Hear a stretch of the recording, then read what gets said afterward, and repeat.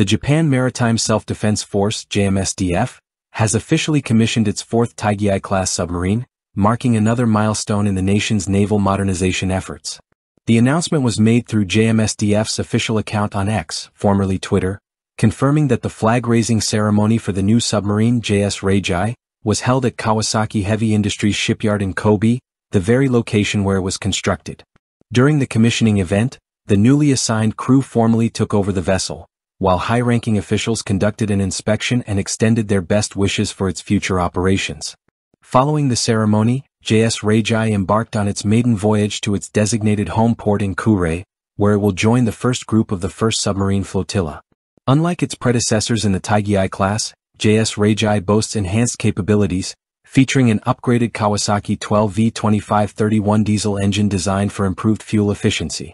Additionally, it is equipped with the state-of-the-art ZQQ-8 sonar system, developed by Oki Electric Industries, to enhance underwater detection and tracking capabilities. Initial reports about the construction of this submarine surfaced in October 2023. Development commenced in March 2021, with JS Raigei incorporating lithium-ion batteries to support an air-independent propulsion system, significantly extending its underwater endurance. Japan's Ministry of Defense has currently allocated funding for a total of 8 Taigei-class submarines, with the most recent procurement included in the fiscal year 2025 budget, which commences on April 1.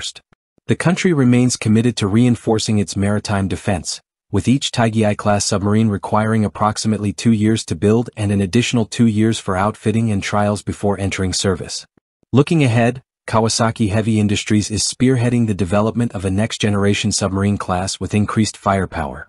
These advanced vessels will feature vertical launch systems, capable of deploying both anti-ship and cruise missiles.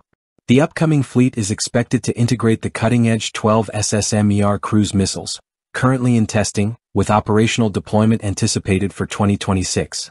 Japan's continuous investment in naval technology underscores its commitment to maintaining a robust and modernized submarine fleet, ensuring strategic maritime security in the region.